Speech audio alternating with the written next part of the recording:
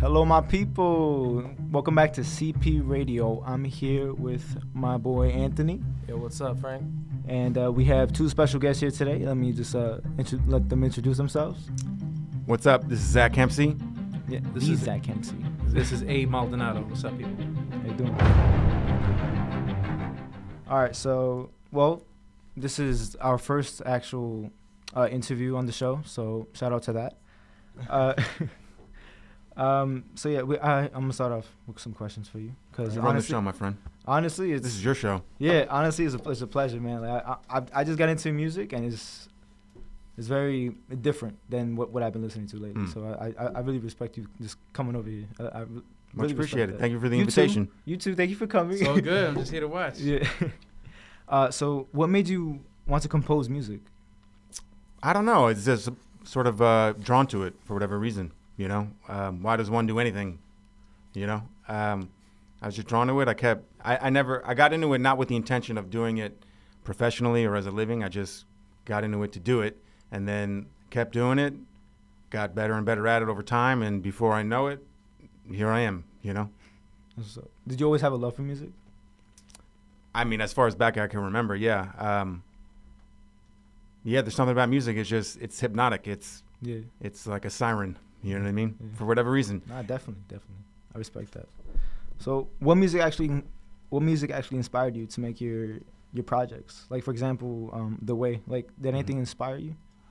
Any specific artists? Any songs that you may have listened to? Nah, not really. I find that I don't know if you. It's sort of if you could break down your question and really say where does inspiration come from, and it's a vague, abstract thing that you can't really pin down, and there's rarely ever one source. It's rarely that A inspired me to do B. Usually it's a whole bunch of things that all coalesce and come together and instill this feeling that you need to make something. So for me, I think that there are certainly music inspires me, but there's no one specific song or one specific artist that has ever that I've ever listened to that said, man, now I need to go make this specific song. So there's no like direct ties, but I think I'm inspired less by specific songs or artists and more by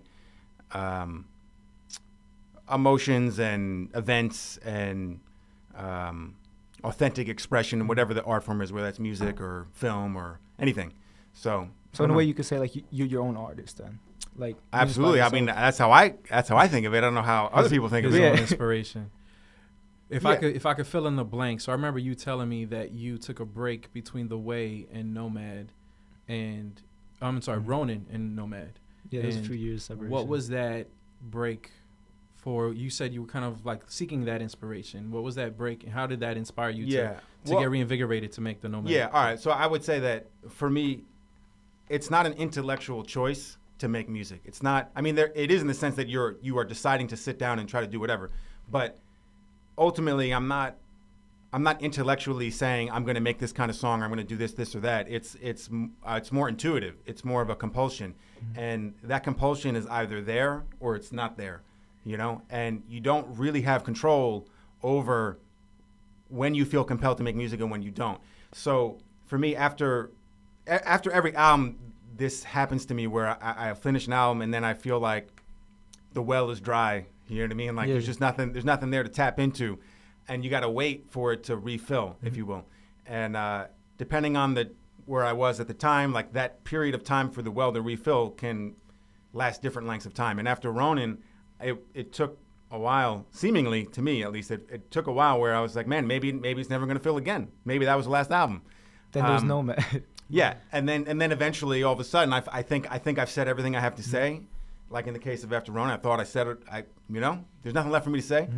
And before I know it, all of a sudden, I'm starting to feel compelled. Like, no, there's something more. I can't quite pinpoint what that more is, but I feel it. And so then I follow that thread. And eventually, now I'm making Nomad. I finished Nomad, and here I am again. I just finished Nomad. Came out about a month ago, and I'm sitting here going, maybe, I don't know if I have anything else left to say. Maybe that was the last album. I have no idea. You know, Hopefully not. Time will tell. Yeah. You know. So there was a 3-year like separation. Was there any things that you were doing between those 3 years that you would like maybe trying to be inspired, trying to get that well to be filled up again? Okay, so the 3 years in between the release of, actually I guess it was 3.5 years between the release of Ronin and the release of Nomad. It's not the case that entire time I was sitting like doing other stuff, right? Yeah.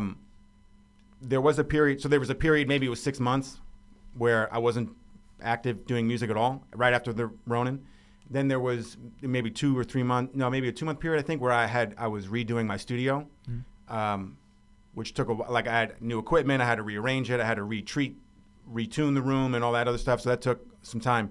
But actually, most of the time between the 2 albums was on account of the fact that it took me that long to do Nomad. And so I think I spent, it wasn't sequential like every single day I began until I was done. Mm-hmm. There were pockets where I worked for a year, then wasn't working for a month, then I was working for another year. Mm-hmm. So it wasn't sequential A to Z kind of thing, but I spent the most amount of time. If you aggregate all the time I spent on Nomad, it was more than any other album. It was about 2.5 to 3 years that it took to get the whole thing to where I wanted, from nothing to completion. So it's a weird thing because the more you do something, the better you get at it, right? So you would think by the time you're on your 4th full-length album, and actually if you count before I was a solo artist, I had 2 albums out with 9 Leaves, and there were probably at least 2 albums worth of material that never even got released. So I don't even know now this is like album number 8 for me, or 9, really, if you count the whole thing. You would think by the time you get that far, oh, you're just knocking them out. It's just easy. It's just natural. Yeah. You're just so adept at what you're doing, at your craft, that it doesn't take you any time. But I'm finding, ironically enough, I'm finding it the opposite. The better I get, the longer I take. And I think the reason is because the better you get, the more options you have, the more ways there are to slice that apple. And you kind of have to slice it a lot of ways to kind of really figure out what's the best way for this song, or what's the ideal way to tell or communicate this concept. And so there's that, and there's also the more tools, the better you get, the more tools you have at your disposal. So not only are you better at the existing tools you always had, but you also have more tools to use. And so then it's a question of, you have to like really try out, like, how am I going to build this house? I can build it this way, that way, this way. And you kind of have to, like, it's a lot of experimentation. Yeah. And also your standards go up. So as where you are at the, let's say, 10 years down the line or 20 years down the line, you are hearing things that you never heard. You didn't have the capacity to catch things or penetrate certain things. As you later on, you can hear things and dissect things far better than you could when you were starting out. And so what comes with that is there's more stuff to do. There's more like, it needs to be like this. And to the average person, you might be they might look at that and be like, yo, these are all subtleties. I can't even hear the difference when you just applied that EQ on that vocal or on that whatever instrument. It was so subtle. Like, does it really matter? And it's like, the answer is, one task in of itself doesn't matter. But when you add up hundreds and hundreds and hundreds of really subtle things, they amalgamate to something that's not so subtle. And I think that plays a role as you get further in your career. You become aware of so many more things, and there's so much more to do and dial in that things just take longer. So at least that's what I'm finding. No, that's a good answer. So I know there's some, like, certain artists, they do things before they actually begin to compose their music, like to start on projects. So there's some certain things that you do, like maybe like go to church, or like I don't know, like watch like some TV show, maybe. You're saying that, like, I'm hearing you, you're saying some people have like little rituals to get them in the mindset, like little rituals and things like that. No, I don't have any rituals. It just comes to you. Well, yeah, because I guess if I was, you still do your movements in the morning. Yeah, but he's talking about martial arts. I do martial arts. Yeah, that's cool. But I do those not having anything to do with music, though. But I will say that it does stabilize my mood. That's for sure. But I don't see a connection between that or a direct connection between that and music. But I think part of the reason too is that if I was somebody who was, if I was coming at this from a standpoint of X amount of years have gone by, I'm due up for an album, or it's been 3 years, like, I really need to make another album, so let me book some studio time and we're gonna knock this out. If I was coming at it like that, then maybe I would have tricks or techniques or little things that I would do to try to get me in the right mindset. But I don't come at it like I'm obligated to make something, or that I have to satisfy some demand, or that if fans are asking for, before Nomad came out, people were like, hey, where'd you go? Where'd you disappear? Don't leave us. Like, we want more music. It's like, that's all well and good, but I can't do it for you, right? I have to do it for me. Exactly. And because of that, nothing is premeditated. So because it's not premeditated, there's no ritual to be had anyway. You know what I mean? It's either it springs forth or it doesn't spring forth. And when it springs forth, I take advantage. So I mean, all I can do is make my conditions such that if creativity springs, I can tap into it and record it and pursue it wherever it goes. So that means having a studio. I have a studio in my house. So if I'm in the mood, there's nothing stopping me. I just got to walk downstairs and there I'm at. So. Yeah, so like even though people need to understand that it takes a lot of time to produce music like what you do, and so like they can't just like make you wake up and say, okay, you need to get this out to us like right now, because you don't have that mentality of like, I need to do this on my own time. Like, you need to find a time pocket to do it on your... That's how I come at it. I mean, but I think there's a difference between... This sort of gets into the difference between an artist and an entertainer, right? So if you're an entertainer, then you don't really have the luxury of time. You know what I mean? You have to have certain things done within a certain time or by certain deadlines, and there's set stuff that those people do. And there's no label pressuring him. But if you're an entertainer, then there probably is. You know what I'm saying? I'm assuming you're a successful entertainer, then chances are more than likely you have a label or a publisher or manager, or you have touring obligations or whatever it is. And that's a different kind of pressure, if you will. And they're responding from different motivations. Whereas from an artist standpoint, which is where I come at it from, it takes as long as it takes. Like, I cannot be concerned with how much time has elapsed or how long it's taking me to finish this song or whatever, whether that's the writing or that's the mixing. I mean, the thing that takes the longest for me is the mixing process. Okay. And that's really where it's like, the writing, I'm not going to say that the writing is easier. They're just different tasks. And I find that the mixing is far more time consuming. But again, I'm also doing that single-handedly, right? So I'm mixing my own stuff. Not everybody is. So if I was an entertainer who didn't have to record and mix my own stuff, then that's going to speed up your timeline there, because that's less work for you to do. I could just show up, spit my verse in the booth, and engineer can, tomorrow he'll have it mixed. That's cool. But you feel like it's better if it's by you. Like, it is. It's more that I have a certain sound that I'm chasing. It has to sound a certain way. Yeah. And growing up, I never had access to engineers anyway. So I didn't have the luxury. Like, if it was offered to me when I was beginning, maybe to this day I'd be using engineers. I don't know. Yeah. But it was never an option. So you had, necessity is the mother of invention kind of thing. So I had to learn how to mix my own stuff. And then I got better and better at it. And then before I know it, once I got to a point where I was very successful, technically now I could hire an engineer if I wanted to, but I have no desire to, because I know how I want it to sound. Yeah. And rather than me try to communicate that to somebody else, it would be far more difficult. Yeah, I can't. I really can't. You know, and the way a lot of engineers end up having to work when they're working with an artist or really an entertainer, you'll see things like or see and or hear things where it's like, I want this record to sound like fill in the blank. I really like whatever. That Beyonce track. I really want to sound like Beyonce track. Like, so you're having this conversation where you're comparing what you're doing to other stuff, and that engineer then has to take that, and they have their own intuition about how they want to approach a song, but they also got to take the artist or the label or the entertainer's wishes into account. And more often than not, everything's being compared to other stuff, and then you end up chasing a sound that somebody else. And I'm just like, again, that's not artistry for me. So I'm not trying to chase any pre-existing sound, whether my own or somebody else's. I'm trying to chase whatever the sound is supposed to be for that song or album, And I don't know in advance how to achieve that. So there's a lot of times where, and that's the other irony too, is the longer you go, you figure the more confident you get, and that's true to a degree. I have a lot of confidence that I can cross the finish line, but at the same time, the feeling of being like lost in the ocean never goes away. So with Nomad, there were plenty of times where like I finally got the music where I wanted it, or I got the verse and I recorded it, but now I got to make it sound good. And I'm like, man, how am I gonna solve this equation? Like, because just because whatever my solution was on Ronin doesn't necessarily apply to Nomad. So every situation, every song is a unique set of variables, unique context. And for me, I'm always trying to figure out what the solution is. I don't know what it is. I can't communicate it to somebody else what I want them to do, because I got to figure out what's required. And I'm not going to waste my time with you giving your vision on it, because I have a vision that I'm trying to see. So, yeah, because every song can be the same.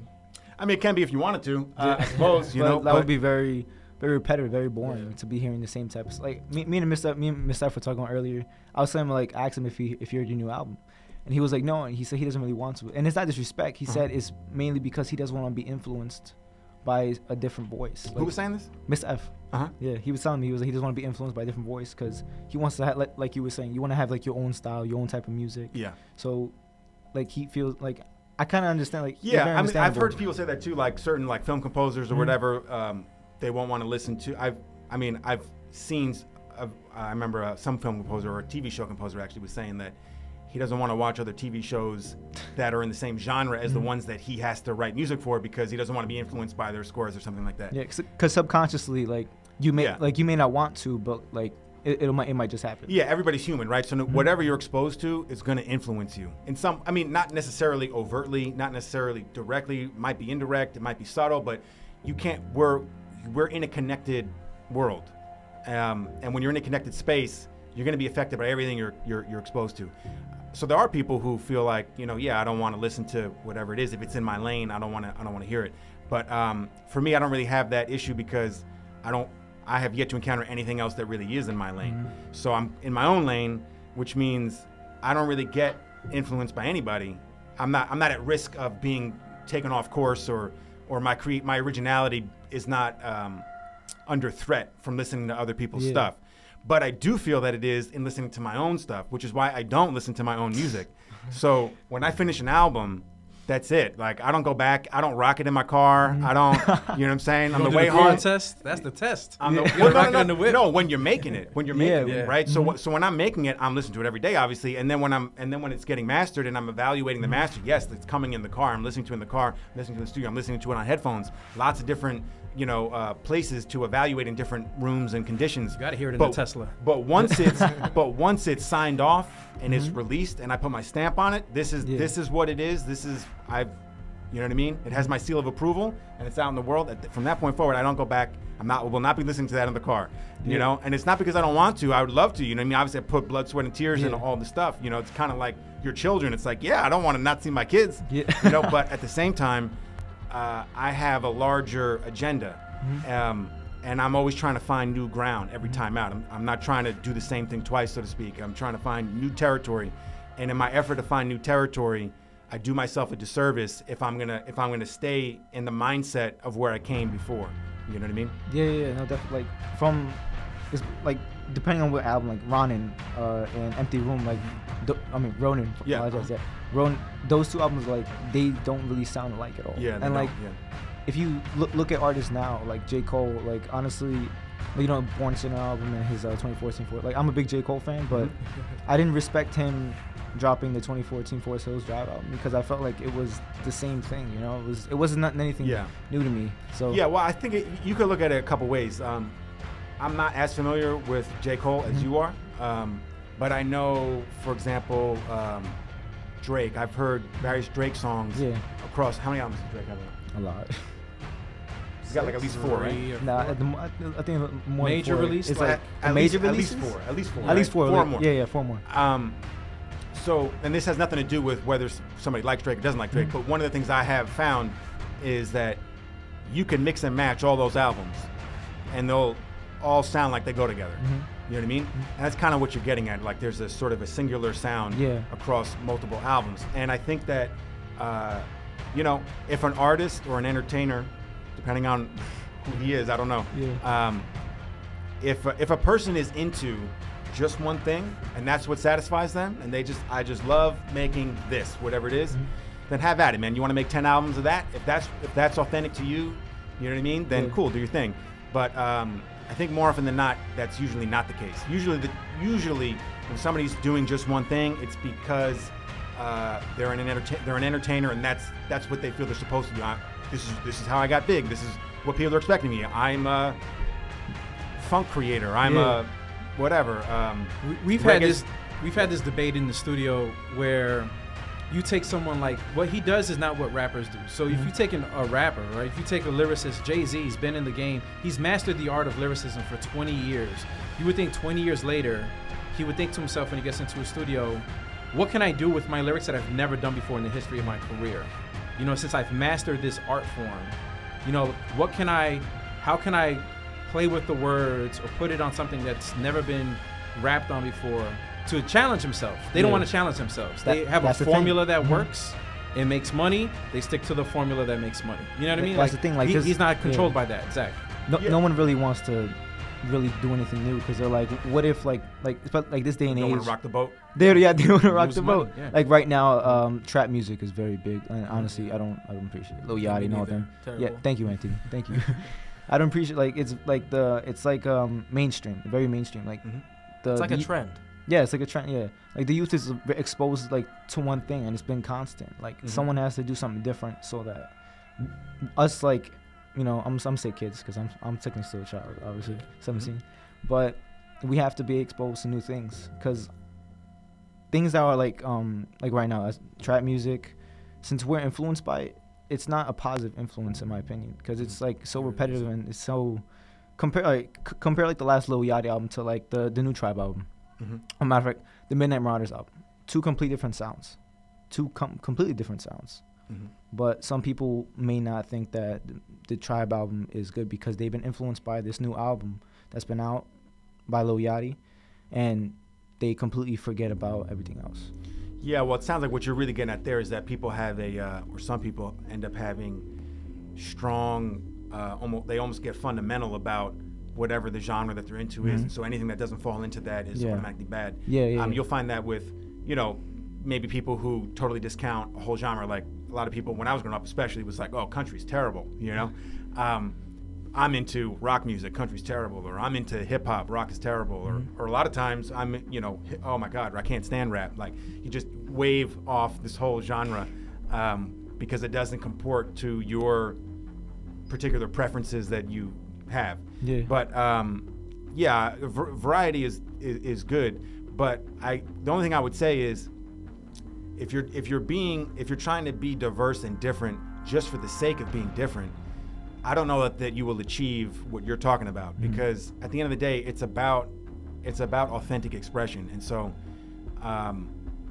like I said, if Drake really loves that sound, I assume he must, right? Because of course, you mix and match them all. It's like one long, huge mega album. Yeah, but you also had a formula that was commercially very successful with Mind Heist that a lot of people started to replicate in the market and wanted to do similar songs to Mind Heist. So you could have stuck with a Mind Heist formula for your future albums. Yeah, and I'm saying and just kept making that. If after Mind Heist I was still compelled to pursue that world, and I was like, man, I never want to leave. I want to stay here forever.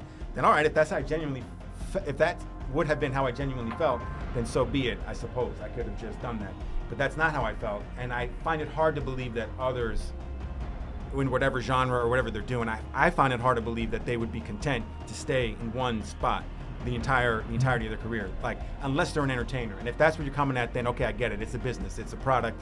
It's not really about art. It's about moving units, making money, and if that's how someone's coming at it, there's nothing wrong with that. That's your thing, okay.